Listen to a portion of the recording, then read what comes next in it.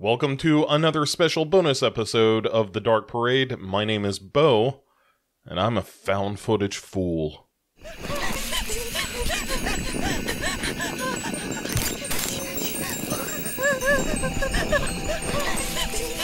Tell me the camera thing isn't annoying. Yeah, it's annoying. Alright, folks, let's get right to it. This is, of course, another episode of Found Footage Fool. If this is your first time listening to this particular bonus episode of The Dark Parade, what it is me wrestling with the idea that I watch too many found footage movies, most of which are kind of terrible, but I can't stop. Now, I wish I could tell you that, like I said at my intervention, I can stop any time, but this is simply not the case. I end up returning time and again to this subgenre of horror, and it doesn't necessarily treat me right. But I have been on a bit of an upswing. The last episode we did, of course, was on a movie called My Little Eye, and that was pretty good. Had some really good stuff going for it. This is a lesser known, well, not that My Little Eye is super famous, but this, I think, is even lesser known than that. It is a movie called Livescream from 2018. Comes in at a breezy hour and 10 minutes. And here's what I like about Livescream, is not only is it short, it gets some of the little things right. We'll talk about that once we turn to our list of criteria. But the basic overview of the movie is that you have this guy named Scott, who is a live streamer, kind of a Twitch streamer, playing some generally adventure games, horror games, and, you know, chit-chatting with people who hang out in his chat room and trying, one presumes, to get some kind of, you know, fame or fortune or acceptance, and that's kind of part of the story. And he is given a recommendation to play a game called Livescream, and in so doing, he ends up playing it like it's a series of levels, and as he goes along, members of his, you know, chat, the people watching him, are murdered. And so Scott, you know, is kind of trapped in this situation where he has to finish the game, or more of his viewers will be killed, you know, one presumes he himself could be killed. So basically he has to go through these nine levels to get to the end. And you know, it's let's just get to the tropes, shall we? So there are 5 criteria that we judge all of these movies on. We're going to start with keeping the camera on, which is really the crux of this. Like, you know, he's doing a live stream. It is shown much like a Twitch stream. A lot of times it's him full screen. Sometimes it's, you know, him in the corner and you're seeing the game. So it's all done via that, as well as some webcam footage and that kind of thing. So all of it tracks. It all makes sense. The fact that you are witnessing all of this is absolutely reasonable and reasonably well done. So if we're keeping the camera on, solid 5 out of 5. Perfect. Then you come to characters, of which there aren't many, actually, because it is mostly this guy Scott, as played by Gunnar Willis is the actor's name. And then you have a few people that you see on webcams and so forth, people from the chat. And most of that is done via text, so it's not like you're dealing with a lot of characters necessarily, but you do have sort of personalities. There are members of the chat room, one of whom is like the moderator for the chat.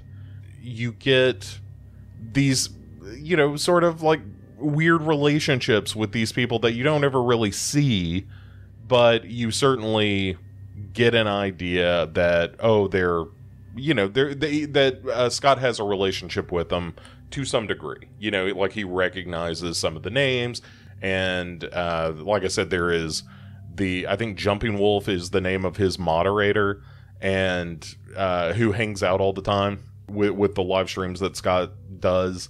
And then you've got one kind of jerk I think that's Lemonhead, I want to say, is the dude who jumps in and is kind of trolling Scott while he's playing this murderous video game.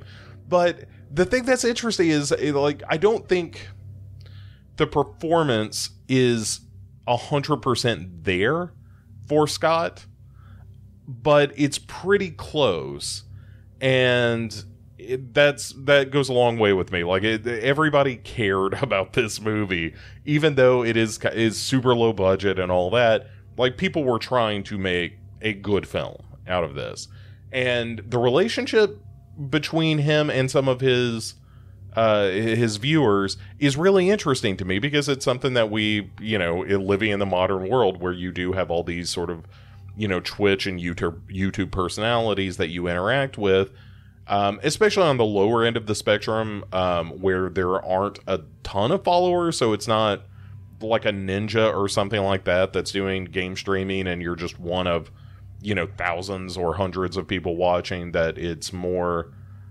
intimate than that. The movie kind of gets around to the idea of, like, why do you do this? Why are you presenting yourself to the world in this way and in this format? And why are people watching? And so the characters in this are reasonably well done. I'm going to give this like a solid 4 out of 5. It's a kind of an interesting examination of the motivations for doing something like this.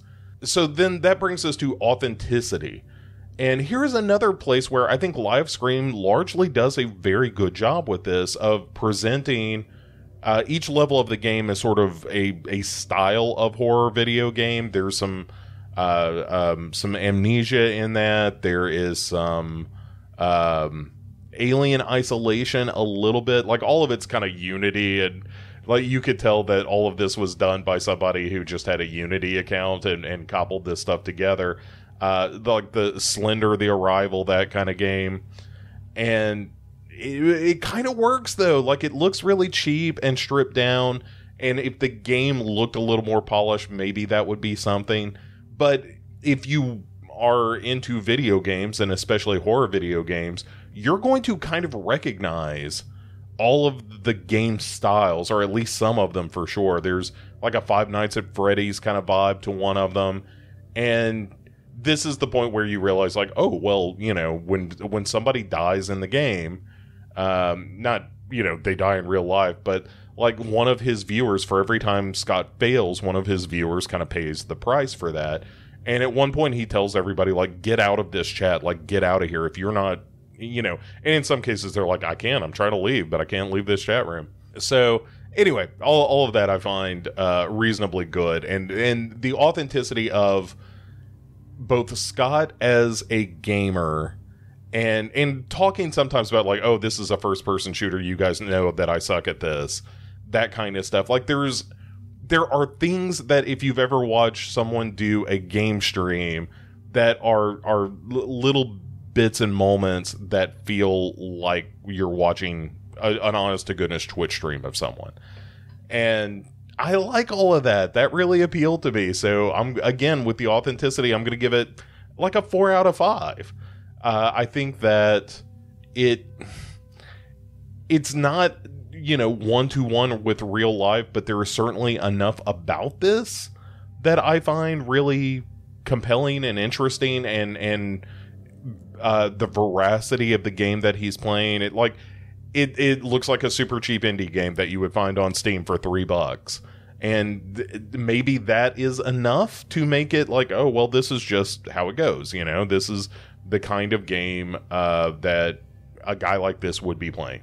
I still think it looks a little too cheap for that. But then again, I've seen some game streams here lately from the, bargain bin of Steam that don't look much better than this. So I might even be sort of scoring this low on the authenticity front. But anyway, I enjoyed that. So then watchability, right? So watchability, for me, it is about, like, can you keep your eyes on the screen? Is it dull? And I don't think it is. Like, again, this movie comes in at right around 70 minutes, so it doesn't really overstay its welcome. Even though the premise is very simple of, hey, you've got a guy playing video games and the people in his audience may or may not be, getting killed by some malevolent force tied to the game.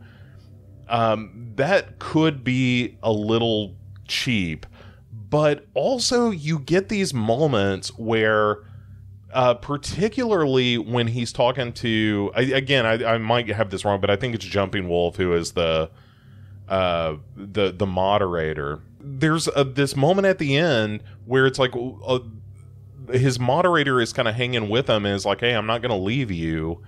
And they have a conversation about why Scott streams and why this guy, Jumping Wolf, watches. And,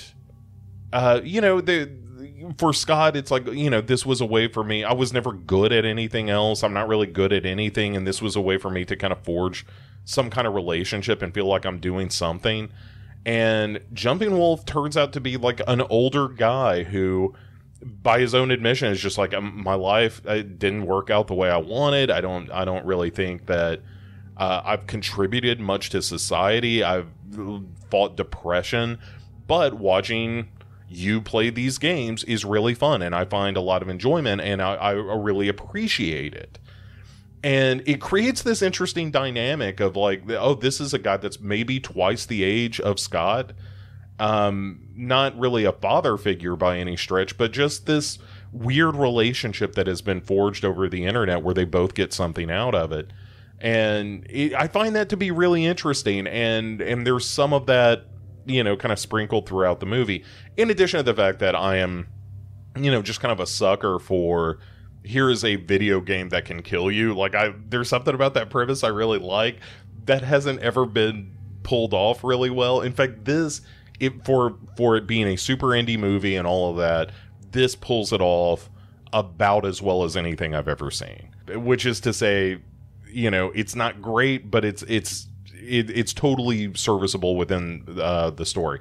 But I think the thing that is most interesting about the story is this relationship that he has with the people watching him stream. And that's the stuff that I think the movie gets most right. And it makes it compelling. Like, I have a lot of sympathy for Scott as a character. You start to sort of feel for even the people watching, even though that, much like Scott, you really don't get a face to put with the names, really. You just kind of have these text-based sorts of relationships with them. And I think that's really interesting. Like, I think that's well done. And I would probably be remiss if I did not at least call out the director and writer of this, Michelle Iannantuono, something like that. I apologize for missing the last name, but anyway, well done, Michelle. And she's gone on to do some more shorts and that kind of thing. That also did a movie called Detroit Evolution, which I haven't seen. But more exciting to me is that there is a movie called Livescreamers, which I assume is a sequel to Livescream, that is going to be in pre-production currently. And I hope that it happens. I really would love to see a sequel to this movie. At any rate, back to our 5 criteria. And watchability, I'm going to give it like another 4 out of 5. I thought it was immensely watchable. Scares is really where it kind of falls down. I don't know that the movie is intensely scary. It's serviceable in that in that front. There are some moments of, like, especially the Five Nights at Freddy stuff. It's like, oh well, this is just rife with jump scares. I don't know that there's this kind of creeping dread that I would sort of like to see in this movie when it comes to what Livescream is and who's behind it and that sort of thing. Maybe that's something we'll get in the potential sequel, fingers crossed. So I don't think it's terribly scary, but it is more about the characters and the situation than it is just outright trying to scare you. And where, Scott as a character ends up, I think is sort of, kind of heartbreaking in some ways. There's a bit of a Watch the Skies kind of vibe to it, but I don't know that it's terribly frightening, but I kind of don't care. And I'm going to tell you right now, like, overall, I'm going to score this movie about a 4 out of 5.